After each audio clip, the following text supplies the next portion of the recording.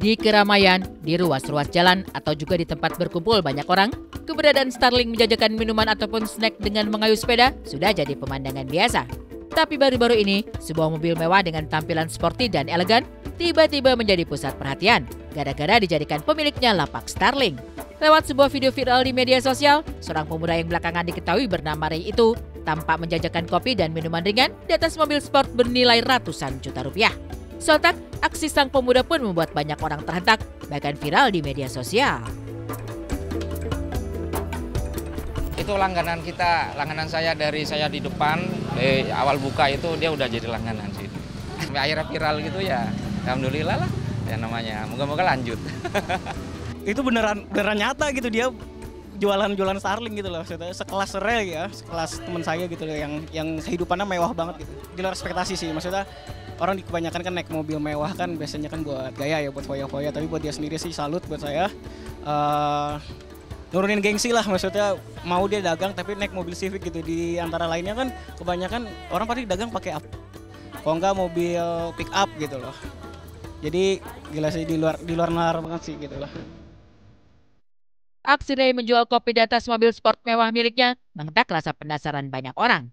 Bagaimana bisa mobil mewah seharga ratusan juta rupiah itu seolah-olah tiada nilainya ketika dijadikan lapak Starling? Tak ayal, banyak warganet berasumsi bahwa apa yang dilakukan Ray hanyalah iseng atau juga sebatas mencari sensasi semata. Ada pula yang menganggap Ray hanya mencari kesibukan alias gabut. Lalu sampai ada yang menduga Ray menjual kopi karena kepepet butuh uang. Lantas bagaimana tanggapan sahabat atau orang-orang yang mengenal bahkan mengetahui tentang aksi tersebut? Kalau dibilang kerja utamanya Starling bukan sih, ya, beliau kan mahasiswa ya, maksudnya dia juga ada kegiatan, maksudnya harus menempuh ilmu gitu, kenapa harus dagang tiap malam gitu loh. Jadi bukan profesi utama sih, jadi kalau buat dagang gitu. Kalau yang saya dapat sih emang orangnya demen yang aneh-aneh gitu juga demen ngelakuin hal-hal yang baru lah gitu orangnya. Gak apa-apa sih, namanya anak muda ya, mungkin dia mau nyoba-nyoba seperti itu. Karena awal buka juga dia pertama kali dia mau buka, dia kesini juga tuh waktu itu. Mang, saya mau nyari es batu segala macam gitu kan, nah, gitu ceritanya. Oh ya bagus lah Rey, dia bilang mau nyoba-nyoba kata dia, mau entah itu gabut, nah itu beneran, tapi yang pasti ya saya apresiasi lah, namanya anak muda ya kan, anak muda ya, jadi apa namanya ya beginilah susahnya cari kerja gitu loh. Dilihat dari sudut manapun, aksi Ray menjual kopi menggunakan mobil sport mewah memang cukup anti-mainstream. Tapi bukan berarti menjual kopi dengan menggunakan mobil hanya untuk Ray seorang.